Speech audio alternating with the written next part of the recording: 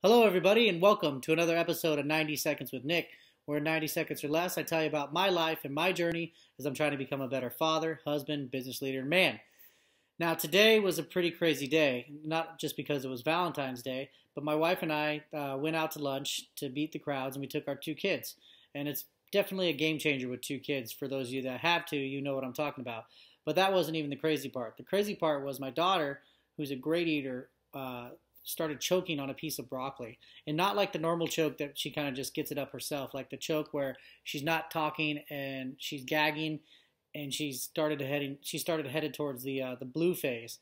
I instinctively grabbed her, put her in a downward position, and I gave her a pat on the back, and about two pats later she coughed up the broccoli and took a couple deep breaths and had tears in her eyes, and we kind of carried on with the rest of our meal. I was actually shaking with adrenaline, and I realized that had I not taken a baby CPR class, I probably wouldn't have known what to do. I probably would have just continued to pat her on her back, which would only lodge the broccoli in further.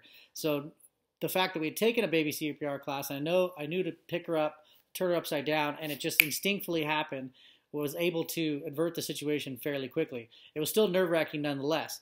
And it got me to thinking that my mentor, Garrett J. White, he's always famous for saying that you will revert to your lowest level of training in any situation, whether that's physically, emotionally, spiritually, financially. Whatever your lowest level of training is, that is the best that you will be in an intense situation. So had I not had that training with her, Lord knows what would have happened. I hate to even think about it. But instinctively, I grabbed her, was able to get the food unlodged, and her back breathing normal. So it reminded me that in all areas of my life, I need to make sure that I'm mastering them financially, physically, spiritually, emotionally.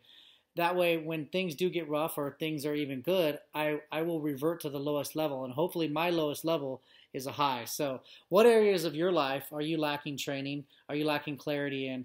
And what areas are you reverting to at your lowest level? Go after those levels. Try to raise them up so that you can be prepared. Now, hopefully, the only choking you'll do is on the success that you have from everything you're doing, and not the situation I had today. So I wish you all a great week and the end of the weekend, and I will see you guys tomorrow on another episode of 90 Seconds with Nick. Thanks so much. Bye-bye.